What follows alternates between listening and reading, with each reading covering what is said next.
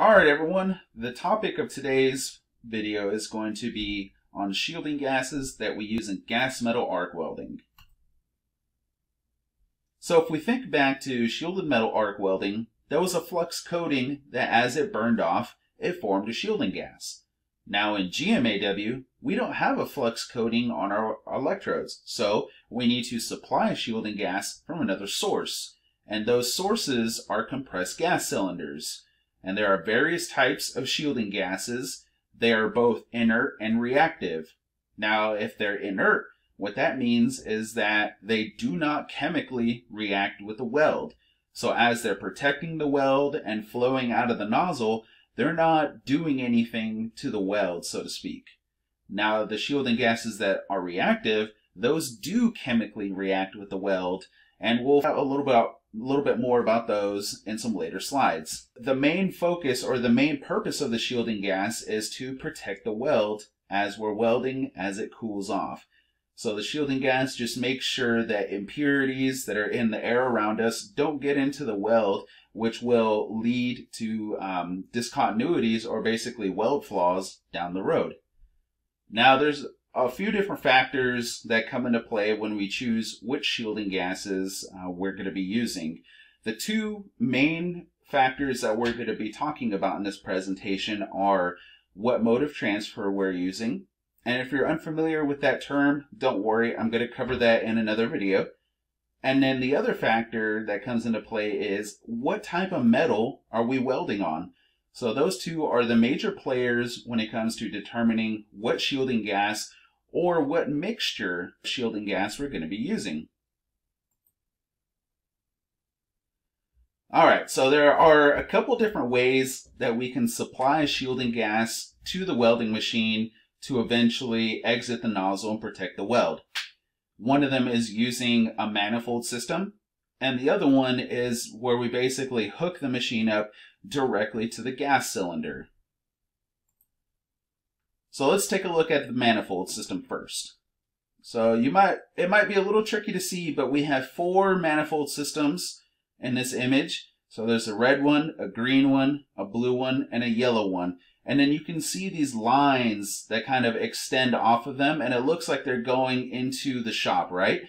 And that's basically what a manifold system is. We'll have 1 or more compressed gas cylinders that are hooked up to each manifold system. And then that system runs throughout the welding shop to different locations, to different welding booths. So multiple welding machines can hook into the same line or essentially the same manifold system and use the same gas. Now, if we're hooking the machine up directly to the cylinder, it's a shorter route for the gas to travel. And what you're going to be hooking into directly is a regulator and flow meter. Now, you're still going to have a regulator and flow meter with a manifold system. There's just going to be multiple of these throughout the shop. And so here, if we take a look at a diagram, this might look familiar. I've used it in a previous video. So we have the neck of the welding gun, the nozzle, and we can see the wire electrode extending out of the nozzle.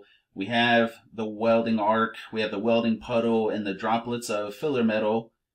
And then we have the shielding gas. So you can see the shielding gas basically surrounds and covers the weld, and it keeps all impurities out. That's pretty much the job of the shielding gas. Now let's start talking about the types of shielding gases. Remember, there's 2 kinds. There's inert and reactive. Inert gases do not chemically react with the weld, whereas reactive gases do. And the 4 main shielding gases that we'll use in GMAW are argon, CO2 or carbon dioxide, helium, and oxygen. So let's start with argon first.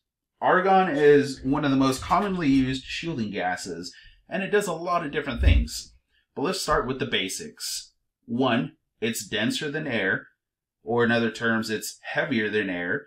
So it does a really good job pushing air out of the way as it comes out of the nozzle and protects the weld. Now, There's argon in the very air that we breathe. So when manufacturers are producing pure oxygen, argon is a byproduct. So oftentimes manufacturers will bottle or capture the argon as they're separating it from oxygen.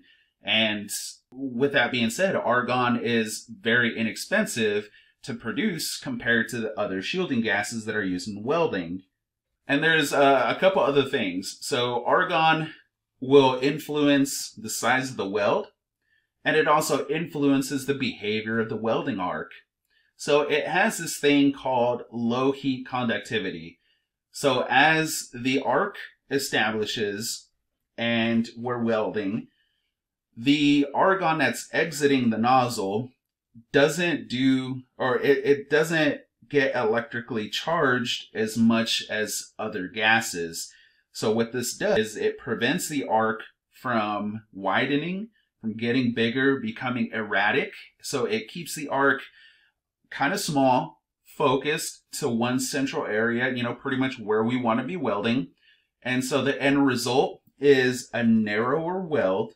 Not to say that it's too narrow, but it's not as wide as it could be with other shielding gases. And this is actually something that's desirable. We don't want a weld that's so big that leads to, risk of more cracking or more flaws down the road. So just keep that in mind. Argon is inexpensive. It helps to stabilize the welding arc, and it helps to keep a tight weld. And then one last thing, argon is a shielding gas that can be used to weld any metal. So you can use it to weld carbon steel, stainless steel, aluminum, titanium, pretty much anything that's out there, you can use argon to weld it, whether that's 100% argon or a mixture of argon and something else.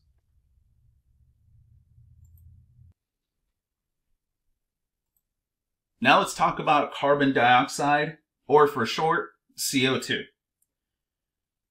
Now, as we breathe in air, we exhale CO2. So CO2 is also a very inexpensive shielding gas when compared to the other gases that are produced. CO2 can also be used all by itself in 100% CO2 cylinders, or it can be used in mixtures. It depends on what we're trying to do. So let's go back to modes of transfer. And if you don't know that, like I said, I'll cover this in another video, but this is something that I have to include so that way it all makes sense down the road. So when we're using short circuit or globular transfer, CO2 is completely acceptable to use. Now, CO2 is one of the gases that chemically reacts with the weld. And so a couple different things that CO2 does, or at least allows for, it allows for a hotter arc, it allows for a much wider weld, and it also allows for more penetration.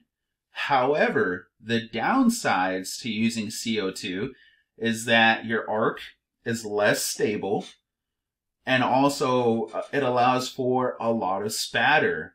So CO2 being used all by itself is okay for smaller shops to use, like, especially in the case of if you're just learning how to MIG weld, it's completely fine to use 100%.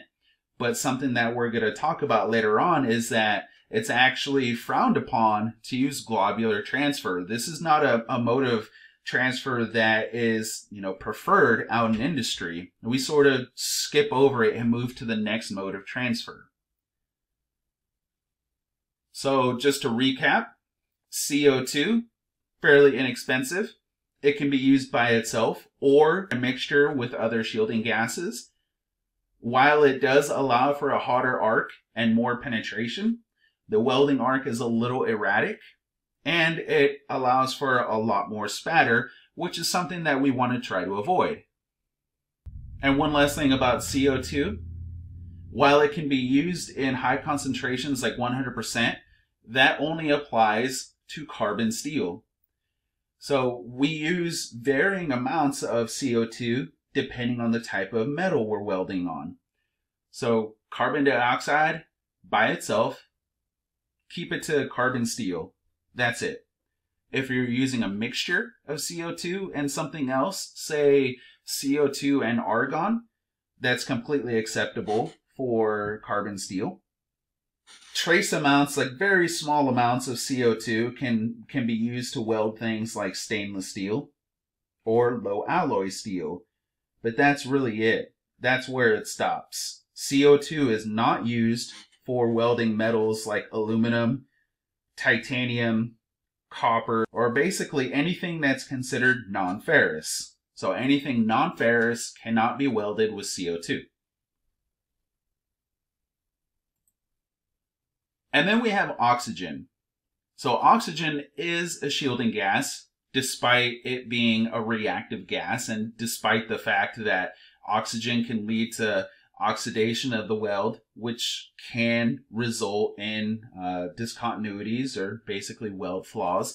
And that's why it's only used in very small amounts. It's always used in gas mixtures. Normally it's not used in short circuit transfer. Normally it's used only in spray transfer. So a couple types of metal that you would find oxygen being used as a shielding gas is with low alloy steel and in stainless steel. But again, very small amounts. You would be using a lot more of the other gases, say like argon. So the percentage of oxygen you would be using is you know, like I said, like 1%, 2%, 3%, anywhere around that. And then that brings us to helium. So helium is also used as a shielding gas. This is an inert shielding gas. Helium is also very expensive to produce compared to the other shielding gases. So fun fact, I don't know if you know this, but there's only a limited amount of helium on planet Earth. And it's not the easiest gas to produce, to basically separate or mine. This is a rigorous process, and it's a finite source. So helium is a little expensive to use. So helium is lighter than air. So what does that mean? When we're using helium as a shielding gas, we have to increase the flow rate. We have to use a lot of it in order to protect the weld because it's lighter than air. So we need more of it to basically shove air out of the way in order to protect the weld. Another thing, helium is almost never used by itself as a shielding gas. It's almost always used in a mixture of other gases. So say argon and helium, or argon, helium, and a tiny bit of CO2. It depends on what you're welding. This is not something that you'll be using on carbon steel, and it's not really something you'll be using on stainless steel.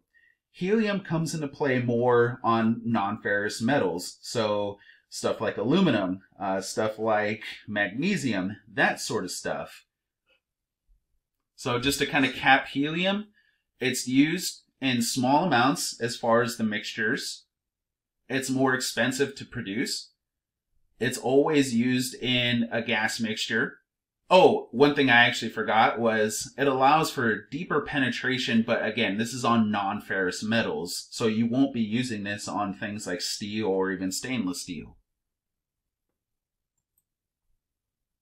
So let's dig in a little bit more with gas mixtures. These are just some common mixtures. There are more out there, but I just want to touch on these a little bit. And we won't even get that far because these are mixtures that we're not really going to be using in an introductory course, but it's always good for you to know. So there are mixtures of argon and CO2. There are mixtures of argon and helium. There are mixtures of argon, helium, and CO2. And there are mixtures of argon and oxygen. Let's take a quick look at argon and CO2. So if we look down here at the picture, the very last cross section of weld, this is with just 100% CO2 as your shielding gas. So one thing that you'll notice is that compared to the other two welds, it has slightly deeper penetration. Now, as we start adding a mixture of argon, you'll see that the penetration starts decreasing slightly, but our weld becomes more uniform in size. And then again, when we bump up the argon our weld becomes more uniform in size, slightly less penetration. But we still have really good penetrating power because there is a presence of CO2. When we add argon, all it's doing is stabilizing the arc, and it's also creating for a more controllable weld puddle.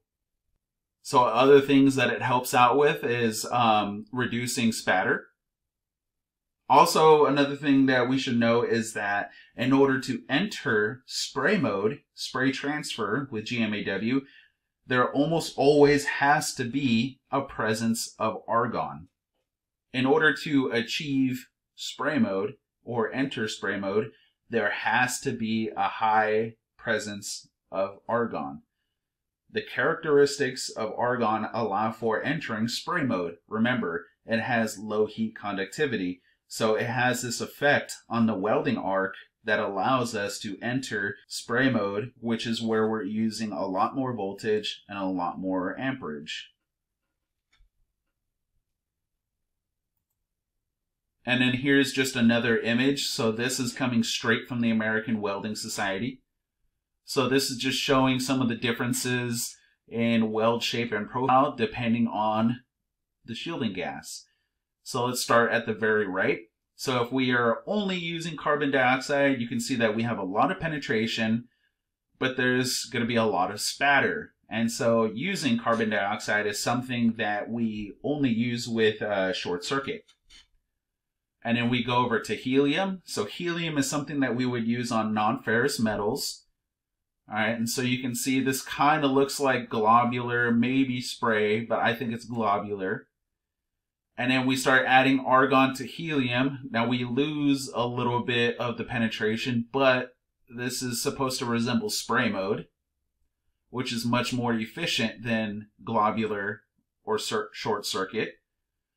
And then if we were to only use argon, depending on the metal, you see that we have this dip in penetration, but not a whole lot of penetration on the sides, and still spray mode. So a high presence of argon allows us to enter spray mode. Remember that.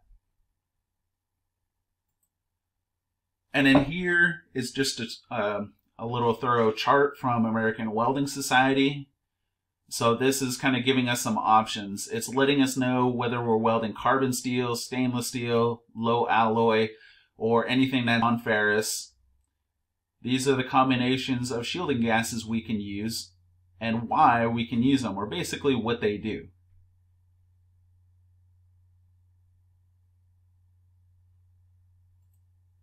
And then we have the same thing, but this is when we're using spray transfer.